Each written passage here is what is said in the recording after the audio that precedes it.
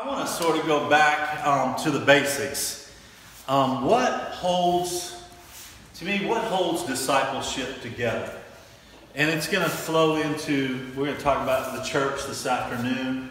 What holds the church together? And I've been amazed already as we went up and got to visit a team in Dallas, a team in Austin, a team in Florida, and some of the other teams. And man, the love among the brothers and sisters in Christ is amazing. And it's just, I think it's core of who we are and what we do is love. And so I just sort of want to hit this piece as far as biblically looking up. I mean, I just think if there was one place to err is on the side of love. And I think if with discipleship, it ought to be on the side of love. I think when it comes to the church, it ought to be on the side of love. And when we get into leadership, it ought to be on the side of love. So we're really just going to look at some real basic things, but I'm going to let you do them discovery style. And then we're going to go a little more into some nuts and bolts types things. But I just want you around your table, and I know it's not a whole lot of scriptures, but it is a lot of scriptures. But and y'all know the gist of 1 Corinthians 13. But so what is love? And I want you to just look at these. Why do we love? Who do we love? How do we love? And then probably probably a couple of my favorites are right in. So I want to go 1 John 4:7 through the end of the book, but 1 Peter 4:8 is one of my favorite passages to use amongst missionaries. So it's going to sort of culminate things and amongst type you folks like y'all. So I just want you to take some time, probably give you about 12 to 15 minutes to just discover this in the Word. Again, I'm just taking you back to the basics, more reps on the basics, but I don't think we can fail ever spending too much time right here. So I want you just to drill in around your tables on this particular command of loving God, loving your neighbor. All right? Just a couple folks. What is love according to these passages?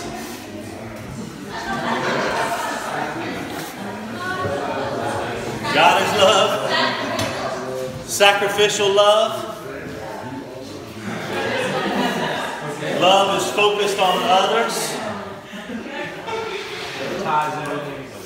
Love ties everything together. It's the glue. Good.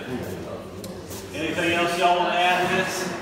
We're going to dig in later into Corinthians this afternoon. I think it's going to be really interesting for you when you see that actually the whole core of the correction of the church in Corinthians was the command love. It's baffling when you look at it. It's really cool. So we're going to keep going with that this afternoon. Now, why should we love? Because He loved us. Because He loved us. What else? Anything else? He commanded it. He commanded it. Yeah. It's just a command to love one another. So all will know we are here. Yeah, and that's the boom, because how we treat one another, how we love one another. I mean, can you fathom this? This either proves or disproves the gospel of Jesus Christ. Now we know the gospel's true. We know it's a fact. But in the community, according to Scripture, our love for one another is a proof that the gospel is true. But therefore, if we're not, it discredits the gospel of Jesus Christ. Which we need to take that real seriously. I mean, that is not the reputation we want. So who do you love? Well, we must be too old. Everybody else is going, what? Sing some more of it so I can see it. You know it, boy. We're trying to hide. You love that far behind. So who do you love? Love God and love your neighbors. Love God, love your neighbor. Who's your neighbor? Everybody. Everybody. on the airplane, going to New York City, Boston, Europe. It's my neighbor, is the reality.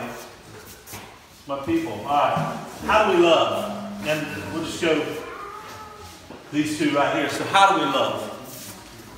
Keeping His commandments. Keeping His commandments. Tending and feeding His sheep. Tending and feeding His sheep. Laying down our lives for one another is a demonstration of the love of Christ. Receiving it ourselves. Yeah, receiving love. Love deeply. Yeah, love deeply. By the power of the Spirit. By the power, yeah, that's got, especially, you're trying to love me, you better have the power of the Spirit. You want to, Jeff, he's pretty messy. You better have some power in the Spirit. Yeah, so we need to walk in the Spirit, walk in love in the Spirit with one another. That's how we love one another. That's how we can look over a lot of the mess that each one of us has, is through the power of the Holy Spirit, through God. What else? The remaining passages. According to His example. Yeah, he was the first example of love. Demonstrated it by coming, the incarnate God, living, walking among us, experienced everything we experienced. And you just go through His whole life of Christ, and it's really interesting. One of the ones that always amazed me, I think about the Samaritan woman, and when he literally, with the Samaritan woman, should have been taking steps back, but instead He's engaging her in this conversation. And He broke all the rabbinic traditions, but He loved God, loved His neighbor, and didn't do it in sin. And then you got the other example where Jesus is there, and the woman's at His feet with tears, crying over His feet. Now, I don't know, I'm sitting there thinking, I was sharing with these guys, one day we got church disciplined in a church in Nepal because my wife taught the story of Adam and Eve. And she taught in Adam and Eve that Adam was present with Eve when the sin took place. And because of that, we got thrown out of the church. Because the men had taught that the women were only present during the sin. And they didn't have an Old Testament either. So we got excommunicated from the church, and we had to get some help to show them that, hey, it actually is in the Bible that Adam and Eve were both there. And so we're sitting in the meeting where we're getting unexcommunicated from the church. And my buddy Puchong, who's climbed Mount Everest numerous times, he comes up behind me, and I'm sitting there, and he's like 6 foot tall. He's a really sweet, goofy guy. I mean, I love him. But he comes up, wraps his legs around me from behind. And then he does the old interlocking fingers. So he comes around here, interlocking fingers. And he takes this arm and swoops it over my shoulder and starts picking at my hairs. I'm feeling violated. I feel like I'm in sin. I mean, I'm just sitting there going, how in the world? Okay, I love you, Pachon, but I'm not feeling the love. I'm just, so I'm trying to bear it. I've walked miles holding hands of Nepali men, and just all I can do is look at my hand and going, I can't think about anything else other than this don't feel right. But here's Jesus, and this woman comes up to His feet, and she's crying and weeping in tears, and He literally should have took 10 steps backwards. But there, He loves her. He loves God, loves His neighbor, her and the neighbors in the room without sinning. And you just look at every example He has. And it's amazing. He fulfilled the commands of God by doing it without sin. Where I'm sitting there going, Pachon, get off of me. I got can you shake them things? Cooties, man. It's just cooties. Some of y'all don't know what cooties are, but I mean, it's just like, anyhow, this is like, the last thing I just sort of wanted to think about is 1 Peter 4:8. Being a missionary, living overseas, you live in cultural stress. We lived in a civil war. We had bombs going off and riots and all kind of crazy stuff. And most of the time, no electricity, no water. And you get stressed a little bit. And sometimes you do things you regret. Cars hitting you, hitting your kids, and you can get mad. And you can get angry. And there can be a day you see a missionary do something, and you go, "Whoo, boy, that was That was sin. That was bad, you know, and you see it. And there's a day somebody can see me too, though, and they go, wow, we need to take Jeff to member care. I mean, he's off the rocker. He's off the reservation. We need to work on him. But I do think there's a time where we have to look upon one another, and there's some things where it can be misunderstood. And I do, you know, hey, if there's blatant sin, we need to deal with it and address it. But there's other times where love covers a multitude of sins. And if there's a love for one another, there's a lot of stuff we can work through. And you know how it is when you're doing messy discipleship.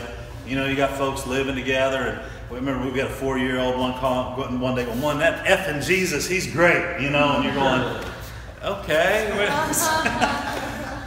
Yeah, I love the sword method, you know, with the F-bomb explicatives, you know, you're just like, 4 years old, wow. And mom and dad are okay with it, you know, so, yeah, he is. So, you know, it's messy. And there's a side where you're forbearing in love, just trying to help drive them to Christ and drive them to that love of Christ. And we choose the right battles to fight, but we want to get them to the love of Christ. And it's got to be demonstrated by what we do, okay?